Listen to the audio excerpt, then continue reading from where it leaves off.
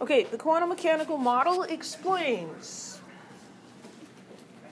So the chemical properties of elements in the periodic table are periodic. They recur every so often because the number of valence electrons is periodic.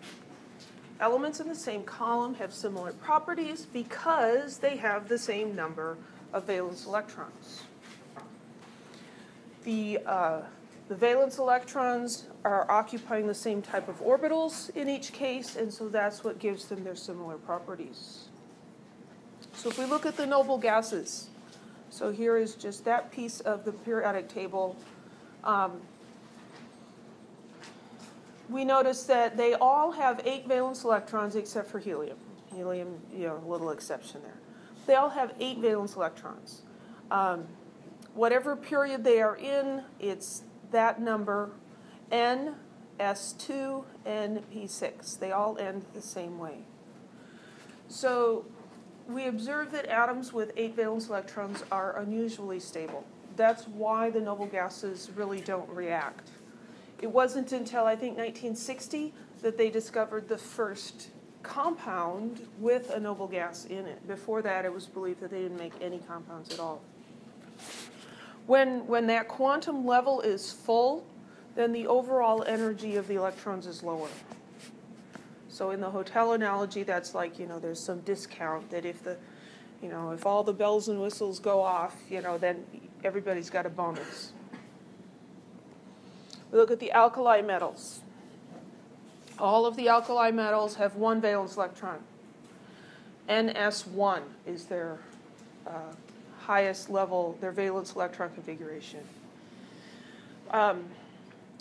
These guys are really close to having that super stable electron configuration. They're off by 1. Each of these has 1 more electron than the noble gas right before it. So I think of the noble gases as being like those cool kids in high school, the ones that everybody wanted to be like, right? I remember dropping my oldest son off at school, and it's like, this is like a crowd of kids wearing Hollister hoodie sweatshirts.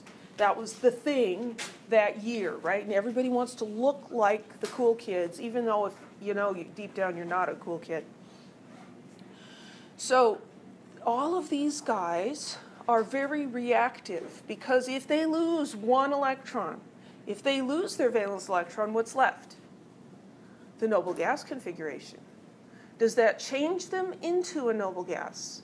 No, but they look like one on the outside, right? And so all of these alkali metals will form positive 1 ions, and they'll do so quite easily.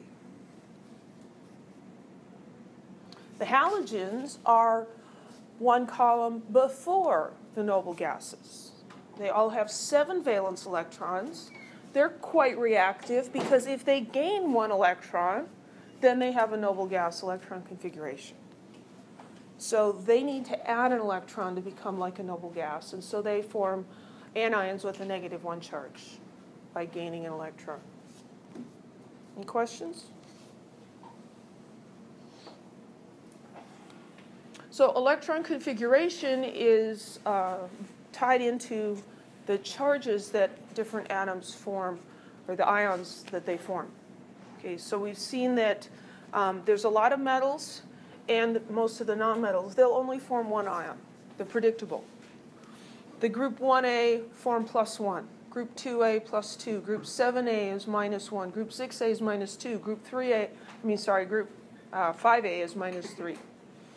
The atoms form those ions, as I just kind of explained, because when they do that, their electron configurations are the same as the nearest noble gas.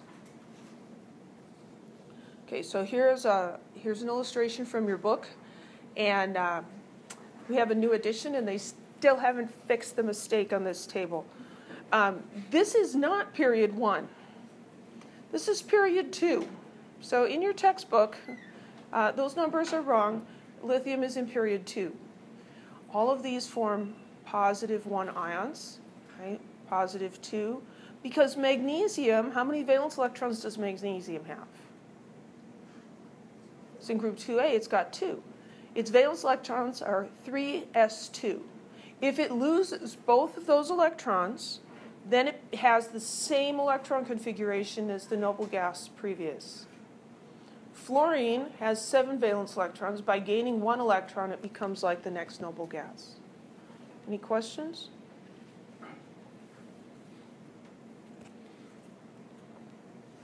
So we learned how to predict what the charges were for these by looking at the periodic table, but quantum mechanics explains why they have those predictable charges. So how to write electron configurations for anions. Anions are formed when atoms gain electrons. The nonmetals are the ones that form anions. And I had a YouTube watcher who gave me another way to remember that anions are negative. He says that onions make him cry. You know, you cut the onions and they make you cry, right? Onions make him sad, so anions are negative. Onions, yeah. Anions are formed when nonmetal atoms gain enough electrons to get 8 valence electrons. So the s and p orbitals of that valence shell are full. So if we look at sulfur as an example, sulfur has 6 valence electrons. Here's its electron configuration. Okay, it ends in 3s2, 3p6. To get 8 valence electrons, it has to add 2 to this 3p sublevel. Then it's got 1s2, 2s2, 2p6, 3s2, 3p6. So now it has a total of 8 valence electrons, 2 plus 6, and that gives it a -2 charge. This electron configuration is exactly the same as argon's. Why is the sulfide ion different than an argon atom? Pardon me? Well, it's a completely different element. It has a charge. Why is it a different element? Protons. Okay? So sulfur has how many protons? 16. How many protons does argon have? 18. So this sulfide ion has 18 electrons, but it still only has 16 protons. You can change how you look on the outside by dressing like the cool kids, but that doesn't change who you are on the inside. The protons are like the personality, the soul of the atom. That's not changing. But you can change, you can mess around with the electrons. You can put more on, you can take more off. So the cations. Cations are formed when metal atoms lose their valence electrons. And what happens is you lose the valence electrons, and now the valence shell becomes the next lower one. Right? So here's magnesium. We look at this electron configuration for magnesium, and these are the valence electrons right here. So magnesium loses those valence electrons and now has this electron configuration. What are the valence electrons now? There's 8, because it's the highest principal level that has electrons in it. So now these are the valence electrons.